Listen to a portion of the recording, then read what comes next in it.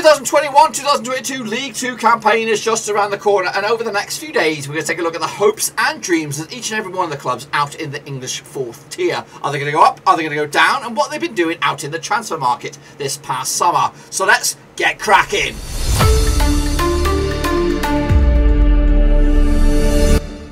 So let's take a look at, of course, Rochdale, of course, coming at you now in League Two. Of course, they play the football these days at Spotland Stadium, which does have a capacity of around about 10,249 folks within full attendance. Yes, it has been decided. It's actually Robbie Stockdale is now the manager coming at you over at Rochdale. The captain is Ian O'Connell at the moment. Let's take a quick look at, of course, some transfer business then for you. There's been very little at the moment over at Rochdale. Kind of a very similar vibe to that of Blackburn Rovers. A lot of players going out, no players coming in at the moment. Connor Shaugnaus, he's gone to Burton Albion on a freebie. Coado Barr's going to Watford, of course, pick up that. Maybe a bit of cash coming in for them. Matty Lund has also got a Salford as well. Stephen Humphrey's got a Wigan.